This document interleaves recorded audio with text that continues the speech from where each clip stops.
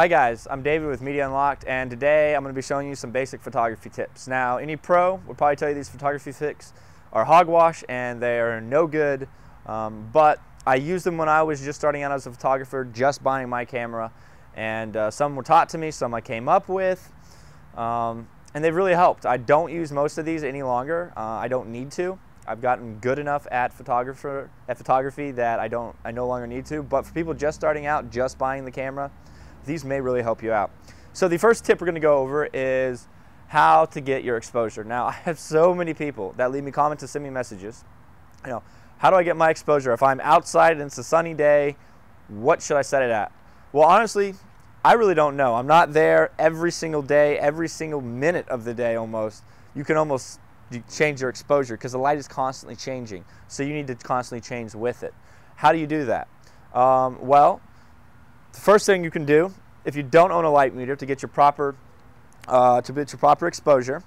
Now, I'm sure just about any pro photographer will tell you not to do this, but it works, and I used it when I was younger, and it helped me out a lot. I throw my camera into an automatic setting. Now, not the green box automatic setting, but the one below it, which cancels out flash. I have more than enough light out today. I don't need a flash to get the shot. So what this automatic setting does is when I take a picture on it with an automatic setting, it's not going to pop up the flash if it thinks it's too dark. The camera would probably think it's too dark and try to use flash right now, but it isn't. So I've got to set it in the automatic setting. Now, you're not actually going to take a picture here. What you're going to do is you're going to make another thing you want to make sure is that you have your autofocus on. So it's automatically focusing. So what you're going to do is you're going to find your subject. I'm going to shoot this branch, I should say.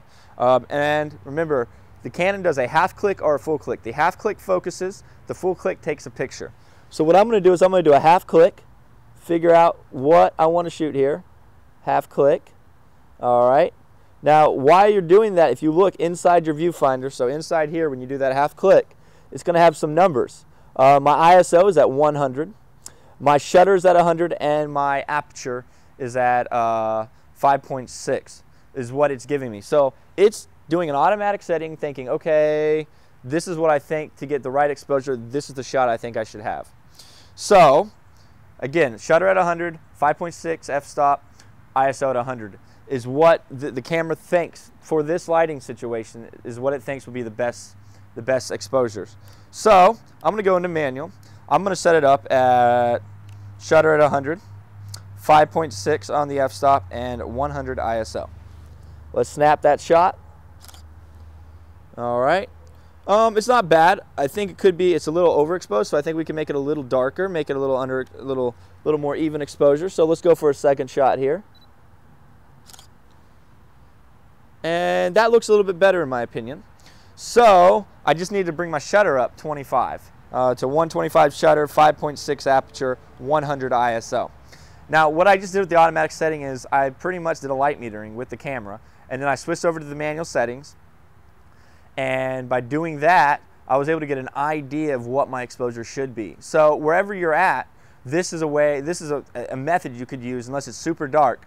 This is a method you could use to get your settings, your exposures right, and get more comfortable with manual. Nowadays, I can literally look at a scene like today, and I would be able to get almost dead on to what the automatic focus pretty much gave me. I would have gotten in that general area, and I would have been fine shooting. Now, as you noticed, as I was shooting, I was doing something what they call chimping. So every time after I took a shot, I was checking my exposure, and I was saying, okay, you know, this is good or bad. A lot of professional photographers don't believe in chimping.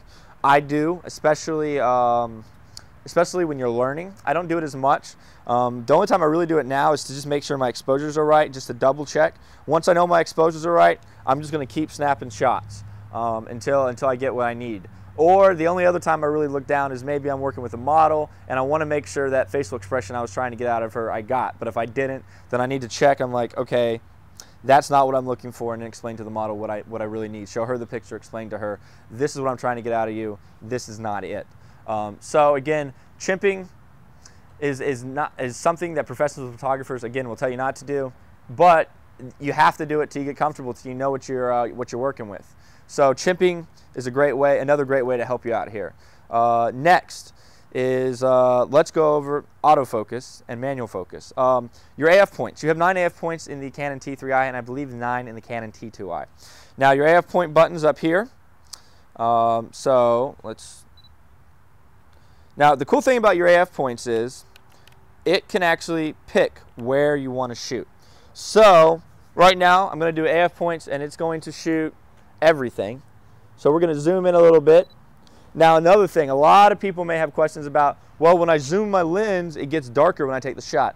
Reason being that the lens will go down to 3.5. So the f-stop will go down to 3.5 on this lens.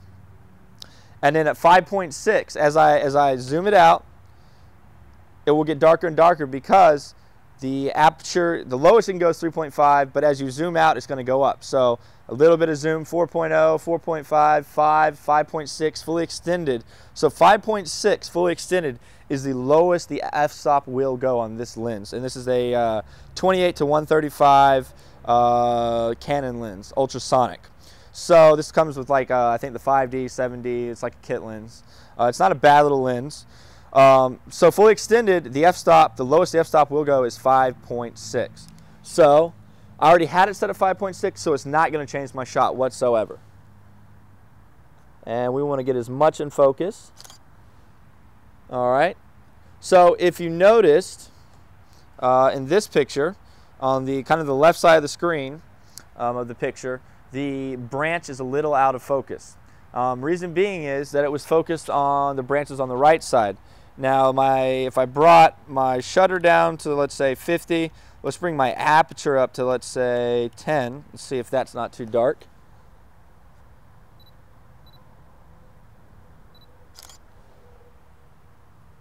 And you're going to notice the shot is more in focus. More items are in focus in that shot.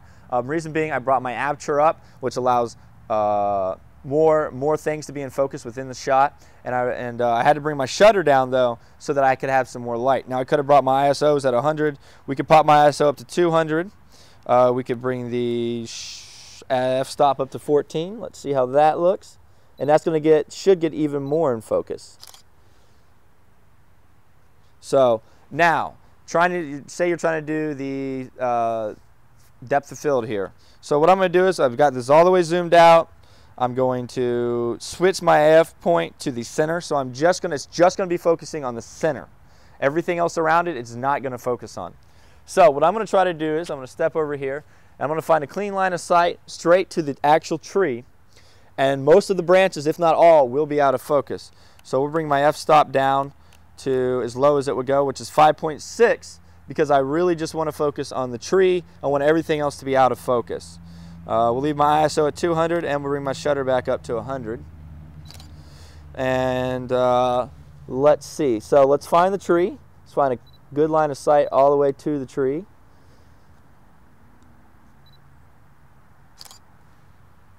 And you're going to notice a lot of the branches are going to be out of focus. Now let's see here. Let's see if I can get a few more branches added in here so you can really see what the depth of field looks like. Let's find something. Well, I'm trying to find something where there's... There we go. And if you notice, the branches in the very front of this shot was out of focus. Reason being, again, it has to do with your f-stop and then picking your focus points. You know, so I was focusing on something through a bunch of tree branches, so it doesn't care about the tree branches. It's just focusing on just what's there. Or if I wanted them all to be in focus, the tree branch and the tree trunk and all that, then I would put the AF points all at once. I'd be using all 9 AF points. So hopefully this helps you guys out. I know it's really hard to learn photography sometimes when you don't have anybody explaining them to you. I'm doing my best to explain it in the easiest terms possible for people out there that are just getting started in photography. If you got any questions, leave them, comments. Also check us out on Facebook and Twitter at DAVIDDIMAGE. You guys have a wonderful day, and I'll catch you next time.